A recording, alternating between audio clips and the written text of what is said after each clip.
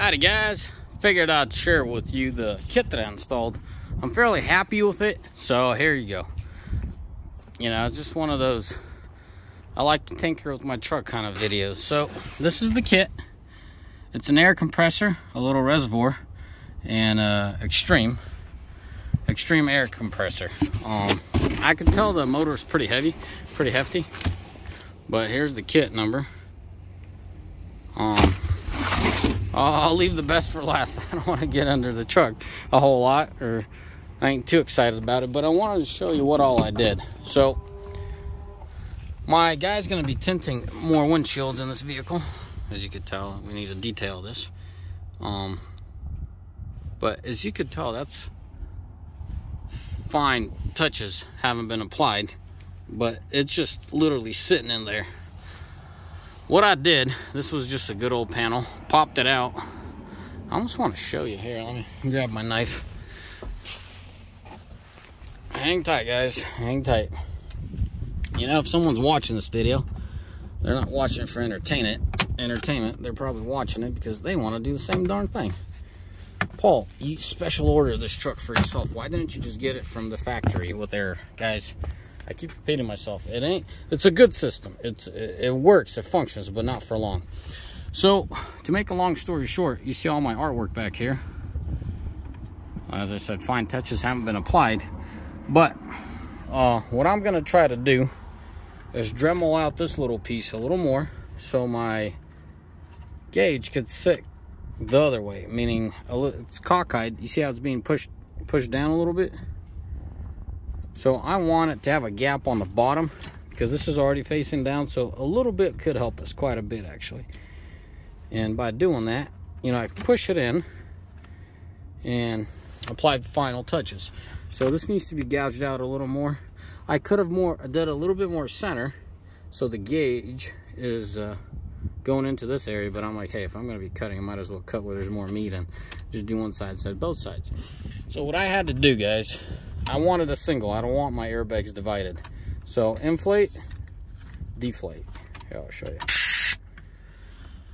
I ran a line from the airbags and I ran a line from the tank. Single, right? The tank and the airbags are divided by this switch. So these things run down. Well, let's see how well I can show you guys. But just hang on, hang tight with me. Some boys dropped off a load and bounced. Well, guys, most likely I'm gonna use this trailer here in a couple days. It's gonna be a pretty cool video. I picked up a project I'm excited about. So I went in and I got me auxiliary switches, right? I don't know if I showed you guys, but this is one. This is button one, and it's battery. I'm gonna change it to ignition in the settings, and you do it in the center, you know, the speedometer settings there. So it can only run while the ignition's on. Right now it's for the battery. So anyways, that's just one wire. That's the hot wire, and then you just ground out the negative to the frame. So all those run back, right? You saw the electricity run across, and then the air runs down. I don't know how well I'll be able to show you. Shoot, I really can't. Oh, yeah. So the only thing that sticks out is that red hose there. See how it comes out? My boys drilled a hole in there. I got a new phone. It's a Samsung. Hopefully she serves me better. To answer all your questions as far as what camera I use my phone, guys, I don't have time to do a camera. I'm thinking about hiring someone. So you'll know once I hire someone. The videos are going to be more professional and they're going to be a lot more consistent. I could do videos for days as long as I could have someone to edit them. Meanwhile, my videos are done on my phone. I get a minute. I get on there, you know, right in the description, throw it on the interweb, and off I go with my daily chores. So that's a little side note. So you saw where those hoses run. This is more or less a rough draft. Obviously, they're going to get changed. Not everything's going to get changed about it. But you see, that's where the red hose goes. I run it all the way back. And this is what I did. I wanted to have me, great, I parked right by a puddle. I wanted to have me a quick connect. Right here, quick connect. I'm about to dust her off with some, I know WD-40 isn't the greatest stuff out there, but I'm about to dust her off with some WD-40 and put a cap looking thing on it, and then this nipple. So what I did is I ran a hose to the airbags alone. So the airbags follow along. Airbags have a, think of a, there's one air hose connecting those two airbags, and then you have a T that's running back here to the bumper, and then you have another T that I showed you. That red hose from the switch is coming to that side. See what I'm saying? It's not to that airbag, it's just that side of the thing. This is the quick connect, or the quick air up, if my airbag compressor, call it whatever you want to call it, to fail. Now I had to do something super quick. I mean, it's just, this is how it is, man. So I got this thing in here.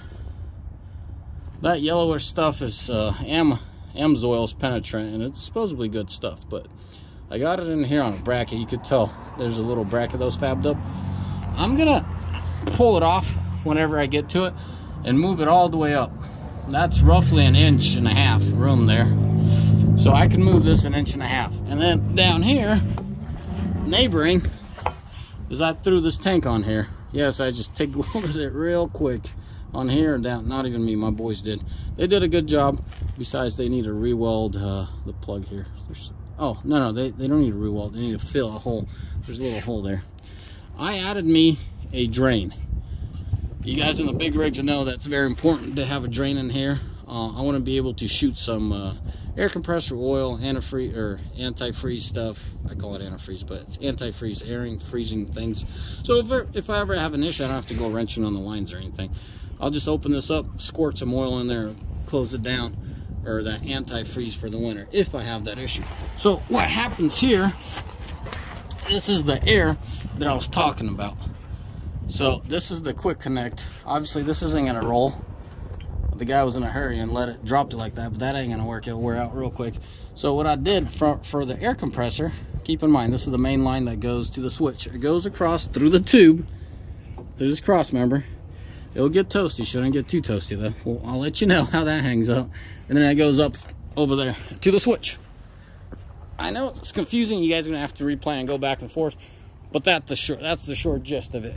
These two airbags got a single line running between them, a T going back so I can access them real quick, and then a T running forward to the controller. So once air is applied through that controller that it gets from this line, it will apply it there, or I can apply it here. So as long as that switch doesn't go kaboom on me, the airbags are isolated from the tank and the air compressor. Right now, what I'm doing, I'm turning on the air compressor, getting some air in that air tank, and just adjusting my pressure. I gotta get me a cap for that. Anyways, boys, that's how my my system's installed. Call it whatever you want. It works. I'm super happy. I still love this truck. I've had, keep in mind, guys, I'm not new to this whole buying new truck and, you know, this whole should I say excitement thing. I'll make a separate video on that. There's something about this truck, I absolutely love it. I think it's the fact there's this balance of family comfort. I don't know if y'all could tell, there's so much junk back here. My family fits in here. We're comfortable, we travel, and I could do my business, you know, I could provide for my family. Oh, on a side note, I might show you the rest of the kit. So the gauge, so this gauge and this switch sat in this thing, okay? There's just, you know, gauge, switch, and this on the back side was sandwiched. So after I drum all this out, and if I needed to, I could build me a little U-shaped bracket. I'll call it a U-bolt with holes in it. So a little a bridge like this. If I get too lazy, I just might come out and cut this off and slide this on the back. By applying pressure back here, the gauge will stay in. I don't think I'll have that issue once I Dremel this out, and I'll have it positioned because this sits in here really tight. I'm not quite sure if I'll apply power to the light. I don't think it's a necessity. As long as you don't have air leaking, I mean, you adjust it, you're done. What I am gonna do is throw a light tint on it. It just stands out so bad. So my tinting guy, when he was doing my side windows, and it looks good. It's just a mild smoke tint. It looks good. So I'll ask him to apply that, or I don't know, some light tint on here, so I just have the bezel sticking out. The bezel sticking out, not the whole white there. We'll see. It'll be a quick little hookup if I want this thing lit up. Meanwhile, I don't. So this is where all this came from. Obviously, you see all that artwork on the back. What I did is I popped this thing out face forward, plopped this on the back, adjusted it accordingly as far as I saw the room here for the cross members, and I tried to clear them as much as possible. Like I decided to go for the bottom. So, you know, shifted it down, outlined it with some marker, and obviously there's so much paint, it dripped here, so I got to clean this up. I got to detail my truck. That's what I'm going to do after this video. But, you know, it's a working truck. I love this truck. Anyways, I'm going to put this knife away so nobody gets hurt around here. There's no other knife besides my old Leatherman, same exact Leatherman. That's cutting myself with. Man, that was bad. Thing just keeps cutting you. Anyways, boys, I'm going to show you the kit that you get for the quick connect. This whole kit, besides mounting the switch and the gauge, everything I've done to this truck was there. I mean, obviously, they didn't weld it for me. They didn't build a bracket for my frame. It's just a T-looking bracket. But let me see if I can get this pouch out of here. Hang tight. Reach back there. All right, so, and another thing, guys. I paid for every single thing. Firestone isn't sponsoring me for nothing. But here's what you get. I like Firestone's airbags. Keep in mind, I'm running Firestone airbags. And it just happened their kit worked the best for me for what I wanted. So this is a quick connect. I'll come in there, you know, connect it, and that's the male end to it. I don't know what they're thinking. No, they're thinking right. I'm thinking wrong. The male end's gonna go into the quick connect in the back of my truck, and then this quick disconnect connect deal is gonna go on here. So they give you a decent hose. I mean, this feels like real hose. This looks on the cheap side, but what am I gonna say? I'll let you guys know once I use it, and it does like this whole, everything but the hose feels cheap about it. But once again, if it hangs in there and it does the job, what am I complaining about? All right, boys, this is it. This is it, and that's all there is to it. As always, may the Lord bless you, and may the Almighty find day. Ciao.